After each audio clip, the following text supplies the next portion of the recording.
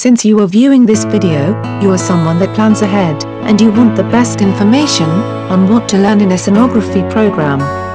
This presentation will help you know which courses sonography students take.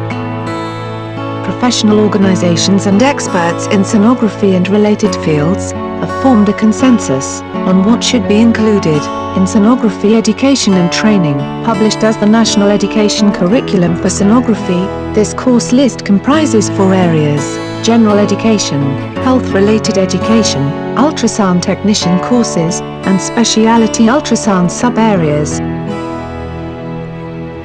General courses for ultrasound technician include mathematics and statistics, psychology, physics, communications, information technology.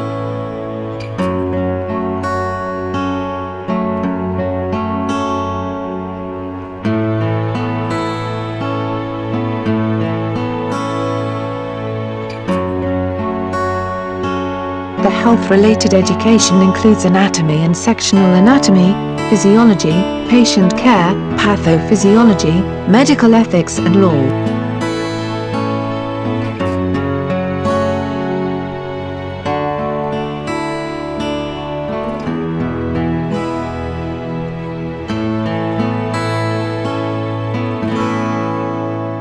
In addition to these, the sonography course curriculum includes the fundamental physics of ultrasound, instrumentation, and work-related musculoskeletal disorders.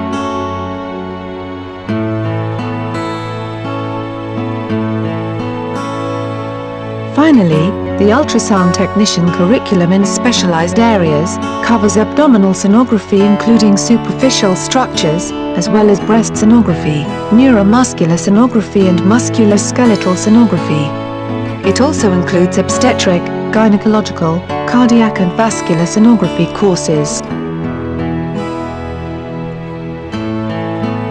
To these is added a strong clinical component, intended to develop student competency in caring for patients, performing ultrasound exams, operating ultrasound equipment, interpreting images, and working within a healthcare team. Now you know what to learn as a sonography student. You may have many other questions, such as which sonography program is the best for you, how much to make as a sonographer in your state, which cities are the highest paying cities for sonographers, what is the job outlook. You can visit the website ultrasoundtechniciancenter.org to get your answers now. Click the link below to get more free information from ultrasoundtechniciancenter.org.